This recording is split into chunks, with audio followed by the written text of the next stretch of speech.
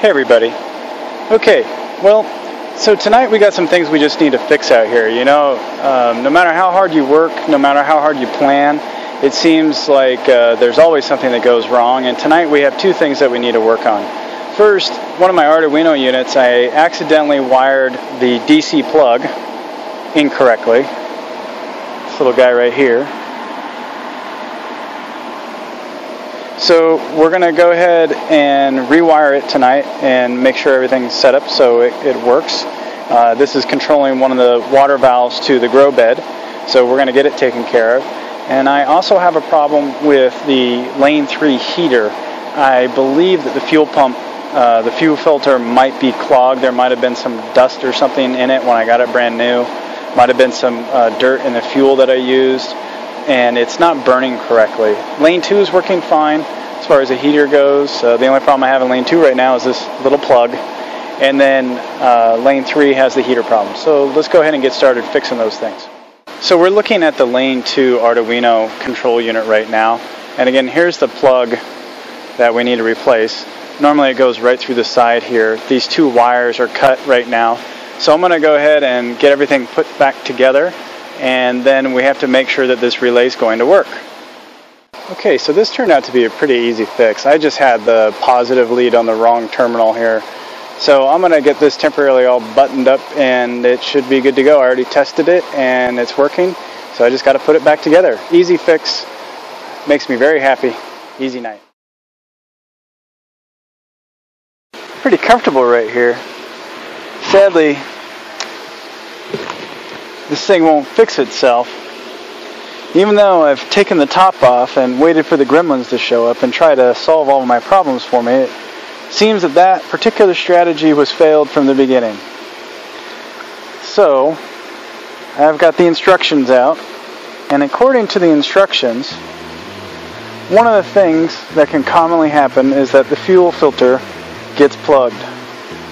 So, I'm going to take this plate off. I've already got the cover off. I've got the power disconnected, and we're going to get in there and see if we can't find this fuel filter and clean it out and get this thing running again. My weapon of choice tonight is my handy dandy multi-tool.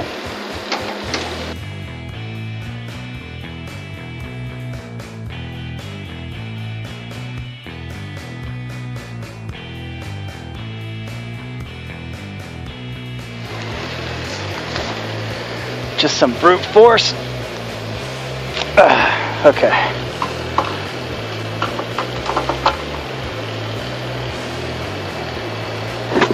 Well, I'd say that looks pretty clean.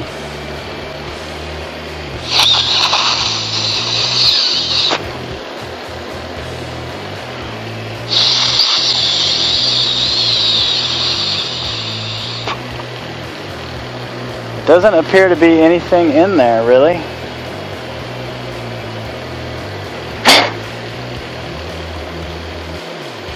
Yeah, that looks really clean. I guess that wasn't the problem.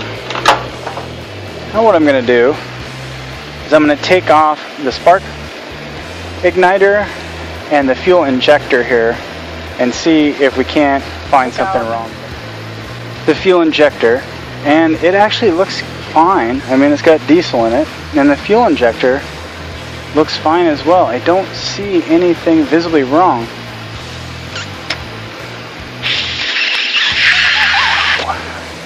Blowing it out, everything seems fine, so we're going to have to dig in deeper here and see where the flow problem is. There's a pressure adjustment that's on this particular unit, and I think what was happening is somehow it got jostled around.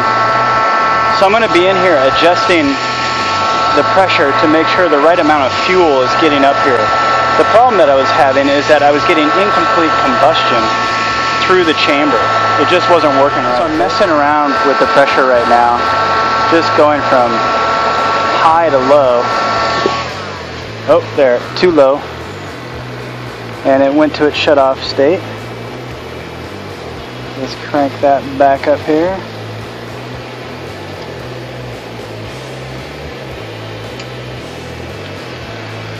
I should get a puff of smoke.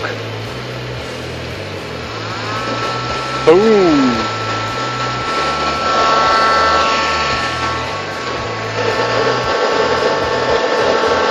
So it appears to me what was happening is the pressure was too low. Just turn the light off and see what it looks like. Ooh, pretty fire. A little more fire. By adjusting the pressure, what I'm doing is increasing the amount of fuel that's being burned, which will add more heat into the building, the tent, I should say. So I'm right next to the fan of this heater, and if you're here in real life, it's actually pretty loud. So I wonder, I'm very curious to know what this is going to sound like.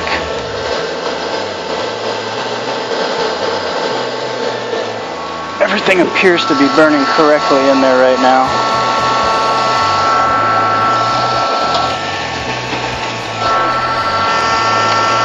I messed around with it a little bit more, and it looks like there was something in one of the air lines, so I cleaned that out.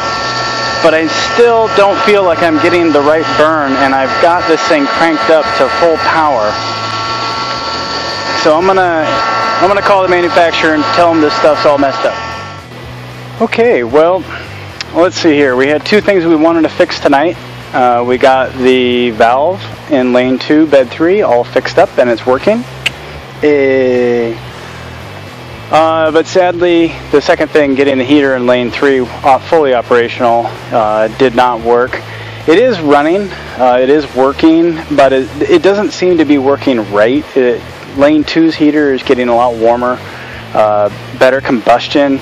Lane 2, you can't even really smell anything when it's done burning. At least I can't, right? We've already established I can't really smell anything, but I can smell when there are fumes in the air, and I can't smell really any in lane 2, but lane 3 it's very predominant. You can definitely smell it when you go in. So I think that means incomplete combustion is happening, and it looks like it has something to do with airflow. So we're going to have to call the manufacturer, see if we can't get that fixed. Mrs. Martian and I are starting our next sprint. This is sprint 1702, the second sprint in 2017. Our sprints last 3 weeks. We got some exciting things we're going to be doing this time. I'm going to be working on more sensors. Oxygen sensor and pH sensors are on their way, as well as some carbon monoxide sensors and some more air temperature and humidity sensors coming, so we can keep track of even more stuff.